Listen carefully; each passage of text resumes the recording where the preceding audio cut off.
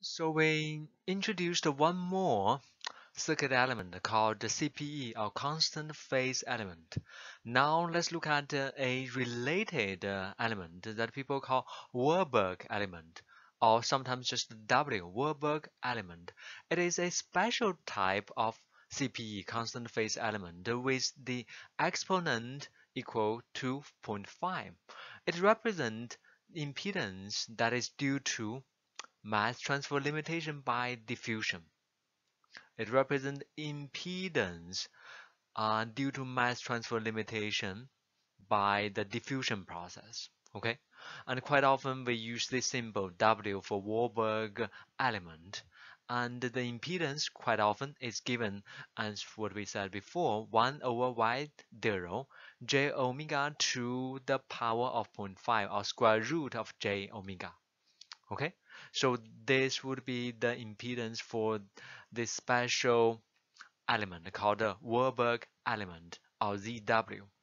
And if mathematically we can go from here to here by keeping the real term together, y0 in the denominator, square root of omega in the denominator, and then the 1 over square root of j, 1 over square root of j, um, 1 over square root, that is minus 0.5 to the power. And then what is j? J is, based on Euler formula, it would be exponential of j times half pi.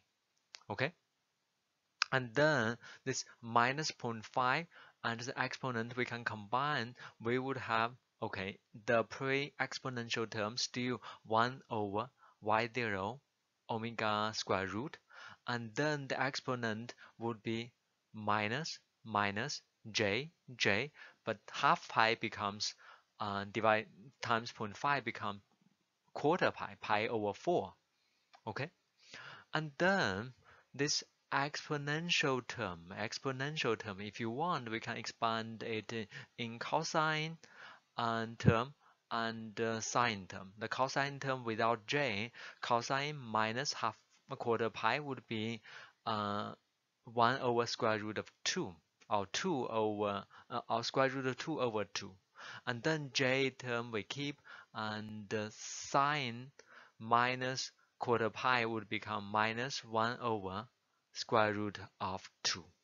Okay, so now we can expand either in polar formula or in the real and imaginary formula type.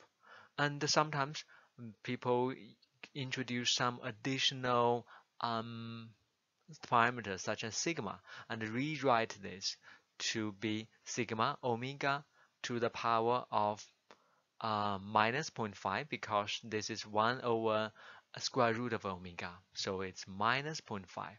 And then inside the parentheses we just keep the real term 1 and the imaginary term minus j. Okay, so this would be the impedance either in polar format or in the real versus imaginary format for this complex impedance for Warburg element. We said again, it is a special CPE, constant phase element, with exponent of half or 0.5, indicating the impedance related to mass transfer limited by diffusion. So clearly, the pre-exponential term 1 over y0 square root of omega, that would be the magnitude or absolute value for the impedance, and it would depend on clearly omega radio frequency or just the frequency. And as you can see, when radio frequency goes towards infinity, the magnitude goes towards 0, while when the radio frequency omega or frequency goes towards 0, then the magnitude goes towards infinity. The other one would be at a high frequency, which means high omega, then the impedance due to this mass transfer limitation or Warburg impedance would be negligible. would be negligible because the magnitude goes towards zero. And it makes sense because when at high frequency, you are constantly switching back and forth for the electrical driving force. And of course, the reaction don't have to move far. Okay, don't have to move far, and that's just enough of species to support the reversible reaction. On the other hand, for low frequency, when omega or f goes towards zero, then the magnitude would be much larger, much more significant. You cannot neglect it. Actually, the lower the omega, the larger this magnitude, which means reactant would have to diffuse further and getting more and more difficult, which increases the impedance associated with the diffusion. And then if we plot it up, still imaginary versus real. And imaginary, quite often you put a negative sign ahead of it. Sometimes people call it a Nyquist plot. And then we would have a series of points starting from origin. And again, origin is when frequency or radio frequency goes towards infinity, which means the magnitude would be zero. It would be right at the origin. And then it has a constant angle. It has a constant angle of pi over 4. Okay, it has a constant phase shift or angle of pi over 4 for all these different points on the impedance spectrum. Okay, and then from the origin going out along this straight line, the frequency or radio frequency decreases. At the origin, that's when the frequency approach infinity, while as frequency decreases, go to more towards zero, then the magnitude of the impedance goes larger and larger.